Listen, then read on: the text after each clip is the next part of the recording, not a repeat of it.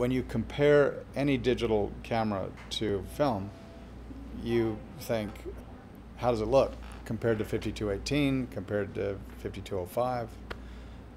And the dynamic range of the F-35 is amazing.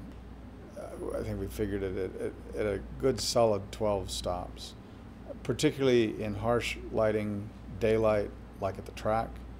It held up very well. And then you also look at, what happens in low light, because a lot of the digital cameras deliver a beautiful image, but when you get into low light, you fall right off the edge of the earth. We were pretty confident with what we were seeing in the viewfinder. You could rack the stop and see how far it took to bring the highlights in, and you realized you were just a stop and a half, maybe 2 stops over, and you knew that in log you were covered. Again, incredible dynamic range, incredible latitude, and what I like about it is the highlights are smooth. The roll-off is smooth and clean and not in a sharp clip.